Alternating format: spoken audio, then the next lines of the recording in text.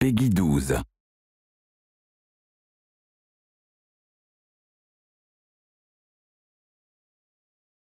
My name is John Rhys Davis. I play the part of Gimli in this splendid game, Aragorn's Quest.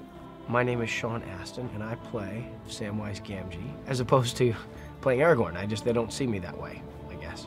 The premise of the game is that Samwise Gamgee, who is, one of the hobbits of the Shire from the movies, he becomes the mayor of Hobbiton. Sam has been asked by his children to explain what happened with the War of the One Ring. And as he's explaining what happens, the game player then assumes the role of Aragorn in the story that he's telling. So you get a little bit of narrative, and then you get the exciting gameplay. I like these games. I think they're a lot of fun. And one like this that actually really can involve the whole family is particularly attractive.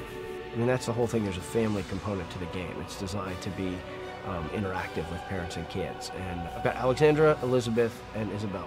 If I have it on and they walk into the room, they'll say, "Dad, I want to play it," and then they'll start playing. I think that families will enjoy this game, and I think it will lead them back to the source of the film, which is Tolkien's magnificent writing.